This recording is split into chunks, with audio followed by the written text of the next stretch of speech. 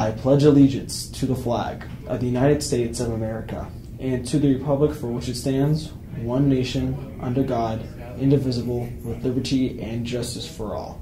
Good morning, Heritage! My name is Danny Garrison. And I am Sasuke Uchiha.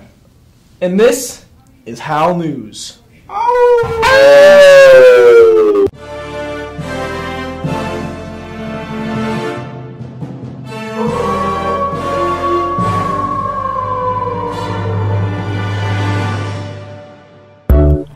For this week's news, Students for Christ is once again meeting at Heritage.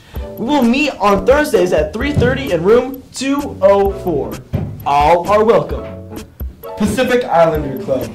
If you're interested in different cultures or are Pacific Islander or Asian, we have a club for you. Please come and share about your culture, get to know new people, be a leader at Heritage High School. Asian Pacific Islander Club is happening every Wednesday right after school in room 178. Have you played baseball for many years or would like to learn how to play? Baseball will begin some off-season workouts in November on Sundays from 10 a.m. to noon. The schedule is posted on the heritageathletics.org website on the baseball page. Check out the webpage that has some information about the new coach. If you're interested in playing baseball this year and haven't met Coach Trewin, stop by room 579 in Upper Helens. He'd love to meet you. HHS Cheer is having a paint party fundraiser on Saturday, November 2nd at Brush Prairie Baptist Church from 6 to 8 p.m. Cost is $25 and must be paid in advance. See a member of the cheer team for more information or to buy a spot. Boys basketball tryouts begin November 18th at 3:45. Please make sure you have been cleared by the athletic office prior to tryouts. See Coach Childs if you have any questions. Room 911. Student Athletes of the Week. Woo! First, we have Paige Kirby, a sophomore playing the slow pitch softball. Paige has led our softball team on the pitcher's mound to a 15-3 record going into the district tournament this week. Paige not only is one of our team captains, but she truly is a leader of the pack. Her presence on the mound gives the rest of our team confidence to push forward through any adversity they face.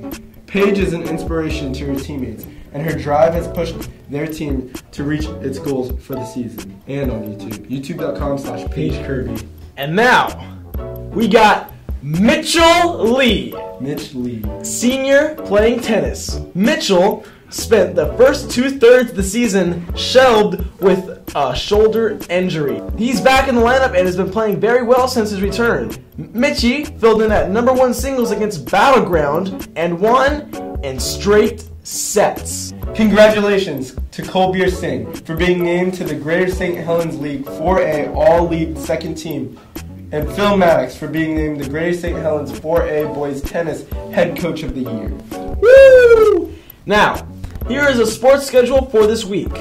Make plans to attend these events and support our T-Wolves. We got today, after school, we have our last home game against Skyview, 7 p.m. Be there, be square.